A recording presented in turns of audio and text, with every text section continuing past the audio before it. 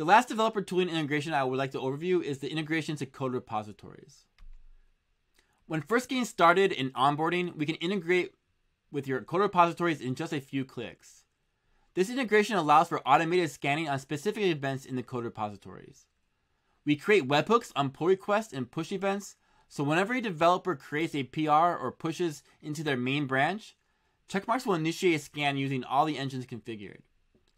When the security scan is finished, we decorate the pull request to display only the new and fixed vulnerabilities found in that scan. Here's an example of how the decoration is done on the pull request.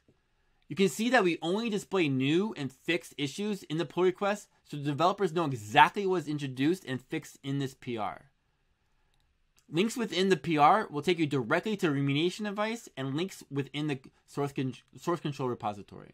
In this overview, we showed 3 different ways that we keep developers within their own development ecosystem when they consume Checkmarx results. Thank you for your time, and make shift happen.